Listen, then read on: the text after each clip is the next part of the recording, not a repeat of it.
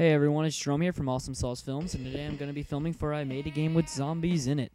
Anyway, before, obviously you just saw the title screen, and as if you thought that was the best impression of the game, well, you were completely right. Besides this game having the incredible graphics of going back probably to the 70s, it also has the greatest music in history. I cannot think of a single game that can even match the amazingness of this music. Just listen to it. You can't match it. And the amazing graphics. Did you see that explosion? No, but in all seriousness, this is just a stupid arcade game that's only $1, and although it looks like the biggest waste of money, it is probably the best thing I've ever spent $1 on. I mean, you can either spend $1 on what? A candy bar? Or you can get I Made a Game with Zombies in it. It looks like a simple arcade game, and that it is. But you know what? It's much better than that. Like, just look at this.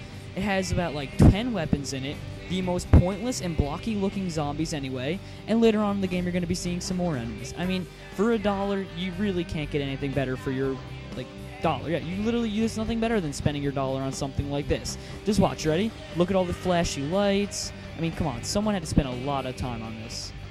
Anyway, down to business. The only way to really get this is by going to indie games and searching I Made a Game with Zombies in it, and it should be, I think, #1, if not one of the best games there. It's on the list of the top 10. And anyway, it's only $1, and it is the best thing ever. I'm just going to keep saying it. It's fantastic. Like, just look. I mean, it doesn't look like it's that much fun, but just believe me when I say it, it is a lot of fun. And what do you have to lose? Like, get the Call of Duty map pack. You'll be left with, like, I don't know, like maybe like 80 extra points, 90 extra points. Just spend your 80 points on this. It's no big deal, and it's a really fun game. I mean, I don't even know what else to really say about it because of how simply retarded the game is. But just buy the game. I mean, just buy the game. That's all I can say. And I'm just going to let you listen to the music and see my amazingness towards the end. And I hope you like it. And if you end up buying the game, make sure you get the lightning bolt, because that gives you the power of 10 Kenyans. Anyway, I'm off, and see you later.